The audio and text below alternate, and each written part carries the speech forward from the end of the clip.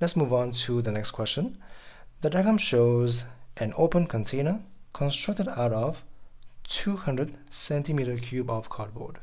Okay, the two vertical end pieces are isosceles triangles with sides of 5x, 5x, and 8x, as we can see here. Okay, the two sides pieces are rectangles of length y and width 5x. This and width 5x makes sense. Now, the open top is open, so we don't have anything on top. It is a horizontal rectangle. Okay, great. Now, part 1, we have to show y is equal to this. Okay, so how can we show y is equal to that value? So we have to find something that we have in common. So something we know here is that we use that much, or that for the cardboard, we use that much to form this shape. So the area of all these pieces needs to add up to this. So the total area have to be 200. That's the main equation. So let me find one by one, and we can add this up to this value. So we can use this to derive this equation. So one by one, we have this side. How can you find this area? So obviously we can just break this down into half. Because it is a how you would call this, an isosceles triangle, this needs to be 4 here and 4 here, 4x, 4x, right? This is 5, this will be what? We can find this by, this is 90 here, this should be found by using the Pythagoras theorem. So let's find this. That will be pretty easy. So we have 5x square have to be 4x square plus the value of, let's call this y square. Let's call it z square, we don't know the value.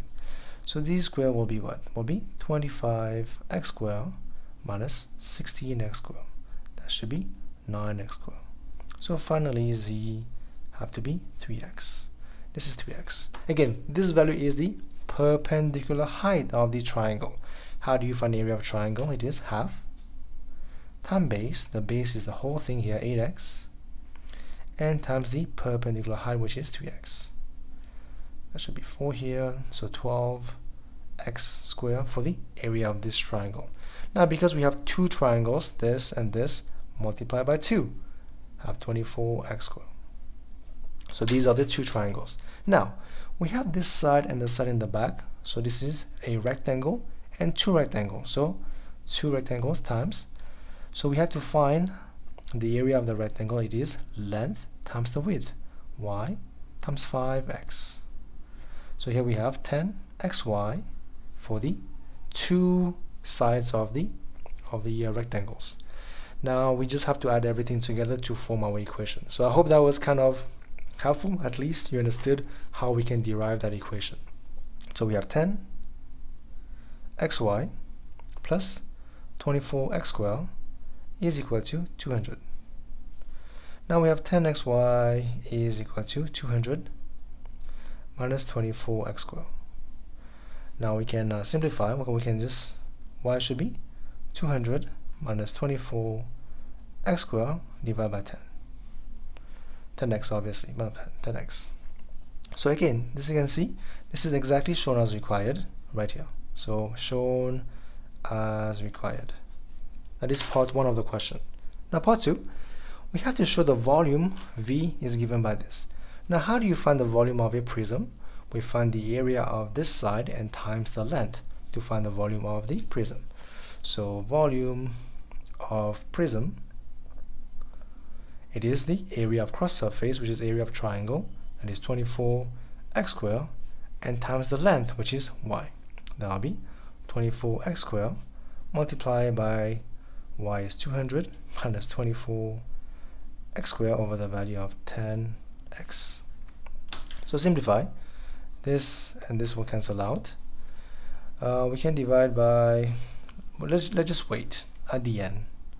So here we have 24 times 200, that should be 4800x minus 24 squared, that should be 576 for that value, right? Okay, so I made a mistake here. Let me explain. The mistake I made here was I took the area of both triangle. It should be just one of them, so I should have taken just the area of the cross surface is just 12, not 24. That's a very silly mistake, as you can see. So let me try that again. So this is not right, not right. So 12 times 200, that should be 24, minus 12 times 24 should be 288x cubed. Here we have x, we're missing, divide by 10. So finally we confirm that v has to be 240, 10 will cancel out, x, minus 28.8 x cubed. That is the volume of the prism. Now let's move on to part 3 of the question. We have to find the value of x for which v has a stationary value. Again, when this happens, we know dv by dx have to be 0. So let's find out. dv by dx have to be 240 minus 3 times 3 times 28.8, that should be 86.4, that should be x squared. Equate that to 0. You will have 86.4x squared is 240. Now x squared is what? 240 divided by 86.4. 7/9. X will be, root of answer, that should be 1/2/3, which is 1 times 3 is 3 plus 2 is 5, 5/3. So the value of x for which we have this, it will be this. Now, last one, we have to find the nature of the value. We have to find d2v by dx2. So re-differentiate that again. This will become 0, become 2 times 86.4, that should be 172.8x. But again, this is a negative value. So you would say, since it is negative, we confirm that it will be a maximum value.